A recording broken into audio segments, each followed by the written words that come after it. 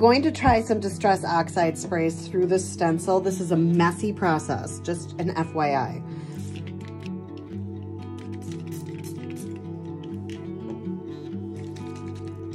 So the colors I'm using, I just used, the pink was the Picked Raspberry, excuse me, one of my very favorite. The Mustard Seed, and then this is Abandoned Coral.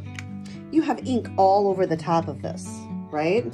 So instead of wasting that, grab some computer paper and make papers, right? So cool. That's amazing. I love these little bits. These are so cool. Love. I mean, this is gonna be neat to collage into something. Here's what's underneath. Right, so I have dried this with my heat tool, and I'm just taking my little Paint Pixie mermaid brush here. It's a watercolor brush, and it already has the water in the tube, which makes it so stinking easy to cut this thing out. The oxide sprays, they can always be reactivated if they get wet, and I definitely don't want that to go on. Some more matte medium right on top.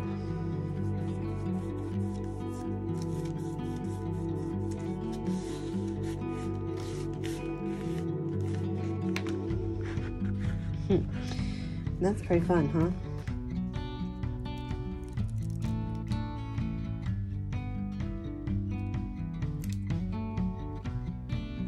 This would be hard to move around here. I gotta just be so careful. Okay, so those are on. They are transferred right on. And so I'm just gonna do the hummingbird and the flowers. All right, you guys, I love this. Not gonna lie, I really like this. More matte medium on top. Let's protect these transfers. It's one last coat over the entire composition. Just a good old idea. One more little thing to tell you about. I actually added the page number that was in that strip. It needed something right here. This was too blank, and this is absolutely perfect. It leads your eye from here to here to here, you know, or the other way around.